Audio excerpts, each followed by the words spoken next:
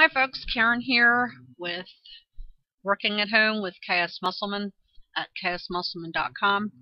And today we're going to look a little bit more at GeneratePress.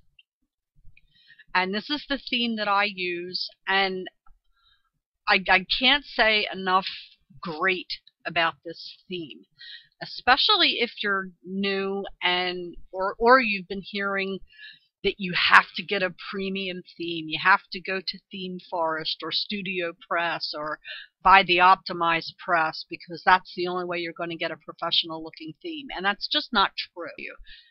This is a fantastic theme. What I want to focus in on today is customize. You want to go to Appearance and then Customize.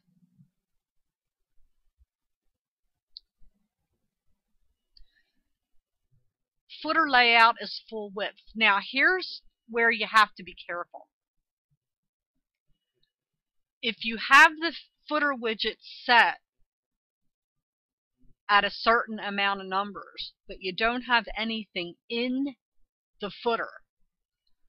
So let's go to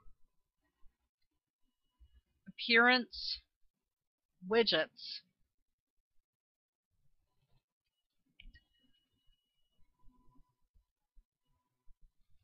I don't have anything in here.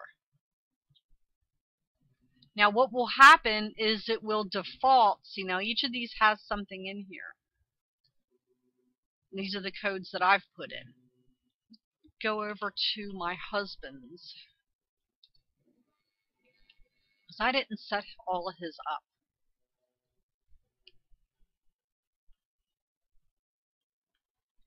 But let's go to Appearance and go to Widgets.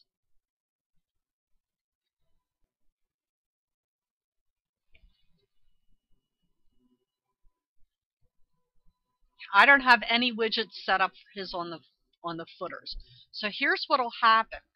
If I go to Appearance and Customize,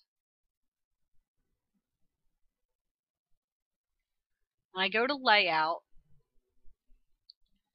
and I have right now it's set for 0.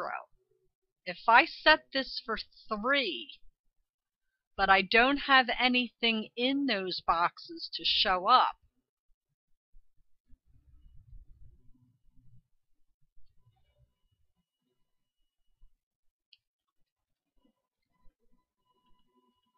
here's what you get.